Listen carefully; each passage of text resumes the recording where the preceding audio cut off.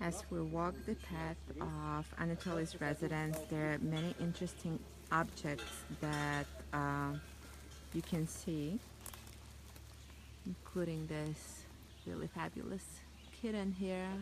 And right now we're looking at this enormous dream catcher that Anatoly made.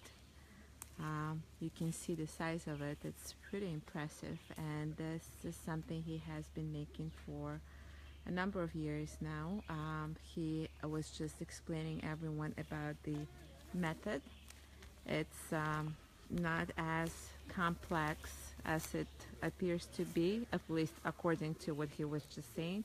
I don't know if I should take his word for it or not, but I've never tried. But this is something that could be a very interesting project for anyone who could visit, who is interested to visit. He was just showing us the special machine that he has here that helps him to bend pipes. And I guess that's how you make the circumferences for that, right? Well, this one, that's the first one I ever made in my life. Huh. And it's on You decided to go big. It's on the base of an old trampoline. The membrane was worn out. I couldn't get a replacement one, and I was just left with this big, like 16 feet ring, and I had no idea what to do with it. And then I just went, I bought like 200 feet of rope in Home Depot, and I did this in 20 minutes. Are you serious? 20 minutes 20 it minutes, took you to make that? It's very, weaving dream catchers, it's not as difficult as it may seem. I was looking at a smaller dream catcher, and I got figured out the pattern, and it's very easy. So you are self-taught, no one showed you how to do it, you just figured it out and you decided to go for it? Pretty much, yeah. A friend of mine, she made those two. Yeah, so it's actually her work and her inspiration. I don't know if you guys can see it, but we'll get closer to them in a few minutes so you can all see them. They look very pretty. Yeah, she inspired me, but I couldn't get the pattern, and everyone refused to try to make it on such a large scale. Yeah. And I decided to argue. Okay, you decided to prove your point. Yes. Got it. What's up with the spider there? What does it, or did you just decide to like add a little bit of artistic? Oh, I see there are two actually. There are two spiders there. Black and white. Very symbolic. Yeah, and I have a friend who works at a metal fabrication place. So he gives me different things. So he gave me two spiders, and I think they found their perfect home. Nice, yeah. They look great there, right at home. I don't know how well you can see it right now, but it needs a little bit of shaking. It needs white paint. I will do it, but at night I will shine a powerful light on it, and it's very visible. Beautiful. And we were just looking at another object which is pretty cool. It was made by a sacred geometry master, Dima, probably. Yeah, he makes kusudamas. Yeah, and I don't know if you can see, it's right there hanging on the tree. And do you know if that one is also made out of metal, or is it something else? Yes, it's made out of metal. All the ingredients for sacred geometry are easily available from your local Home Depot. That's pretty incredible. Yeah, so much beautiful. To look at it from. We'll go around later on and we'll look at it again. But let's get closer to those other dream catchers that you have there. And there are plenty of mushrooms here too. Yay! I saw that one. Right there. Some kind of a bolete. Yeah, there's another one right there. I think it's the same one.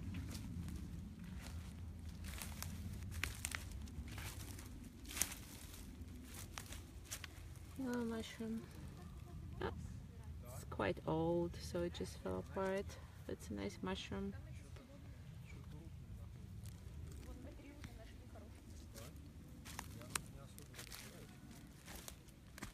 Tolik, you have some cool mushrooms here. There's another one.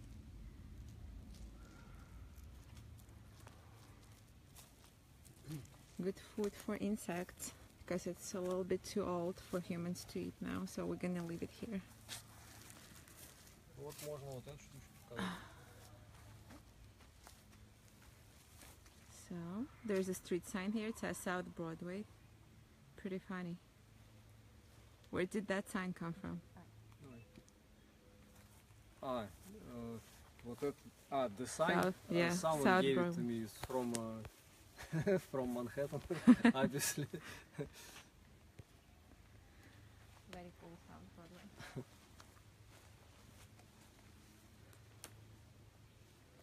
Yeah, from metal, I love doing something like this.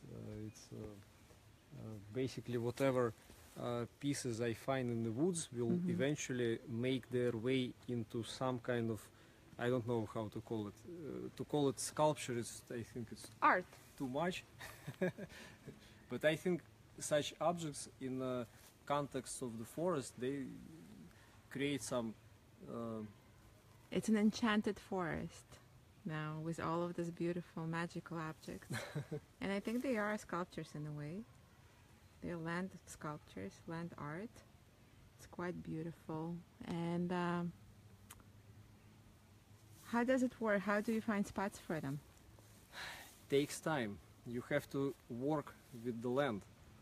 I have, it's a couple of acres, and basically you have to walk around and see the land itself offers you interesting perspectives, and then it takes time. That's why I call this place my endless art project. It is in a way, yeah.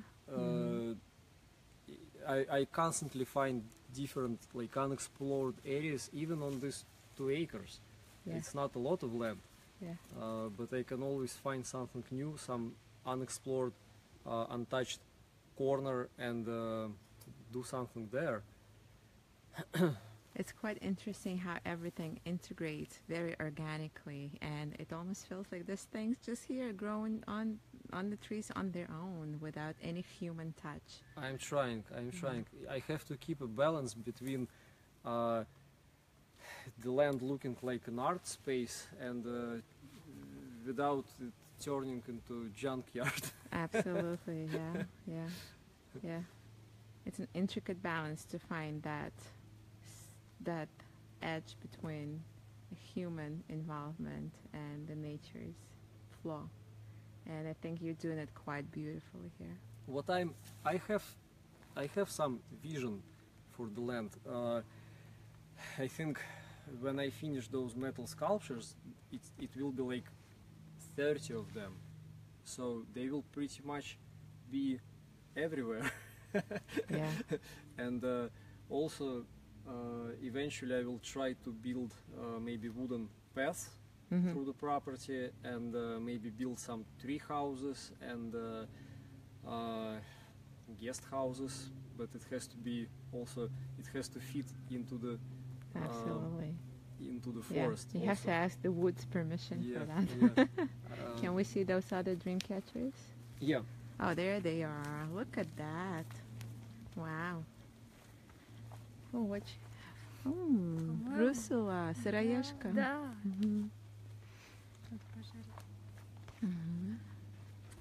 There are 2 more dream catchers here, right on the trees. Yeah, that's Quite actually remarkable. how the dream catchers started for me, because my friend Dina, she made these 2. Dina Ostrovsky? Yeah. No? Okay. So she made these 2, and that's what inspired me. I don't know. I like her work because she used this as feathers. Yeah. Interesting. So she inspired me a lot, and What's in the middle? Is it just a piece? It looks like it's some Old wheel. wheel. it looks like a human body if you look from the top, like a head and the arms a little bit, turning that wheel. So interesting. Or a moon with the star. Yeah. Everyone can see something for themselves in it. Let me show you. There is a. I love putting mirrors everywhere in the forest.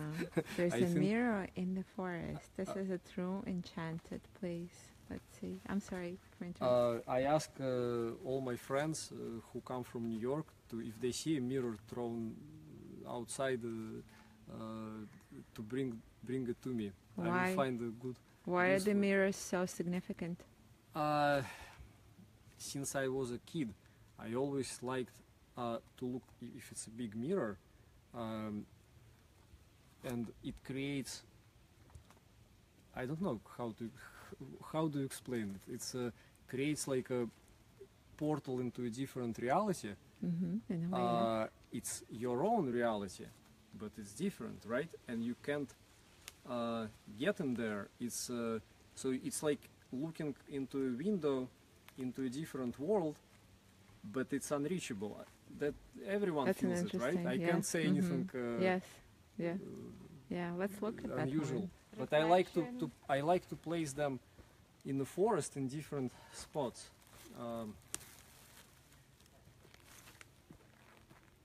Yeah.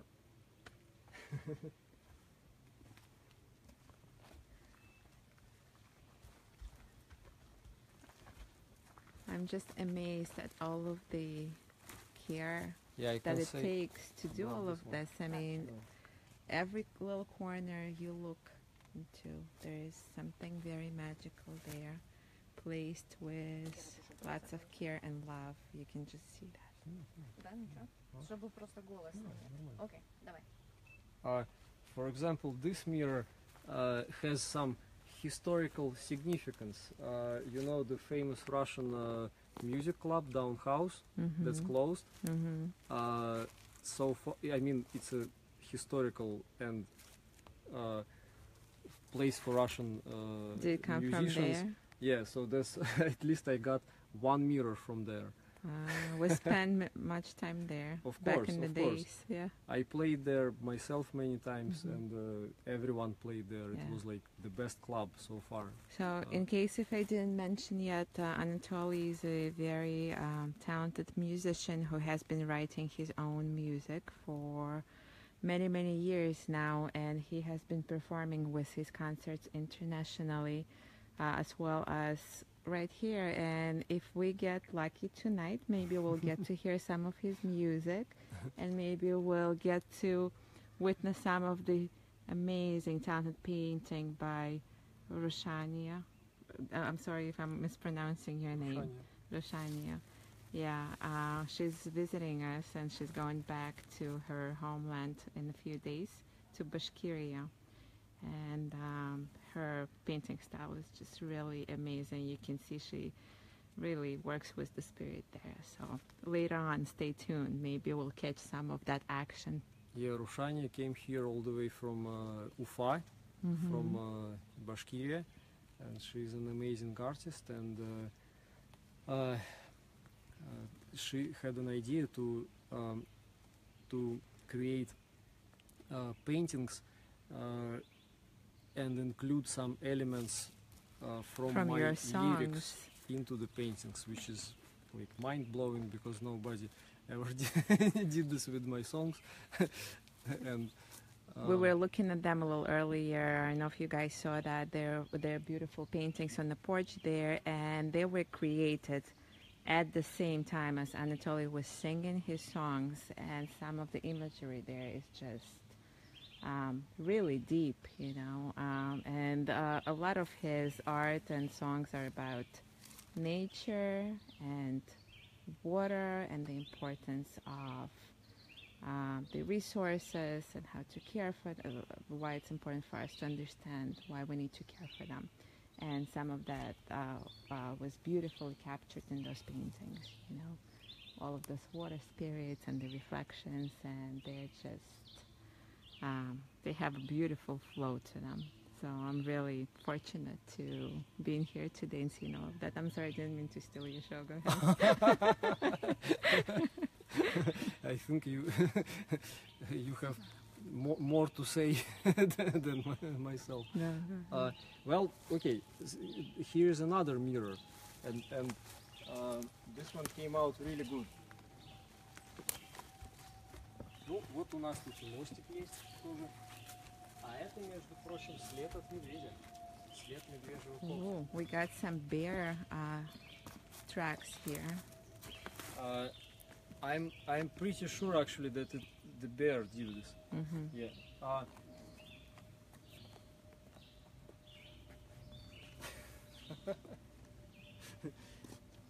That's remains of an old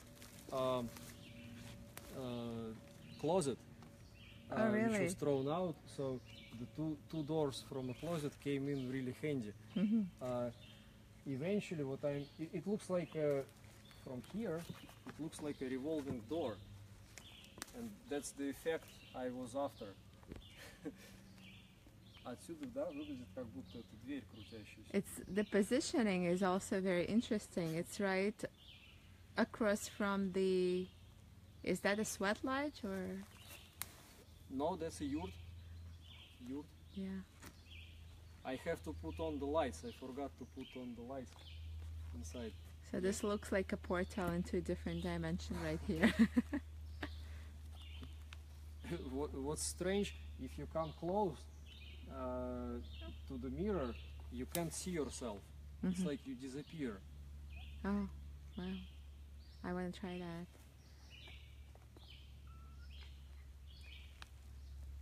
Я хочу пойти свет включить в юрте. Да? Okay. Давай. Может, потом, где-то сейчас. Ну что, Thank you. там еще американцы, может. We'll catch you soon, friends. Stay tuned. Bye.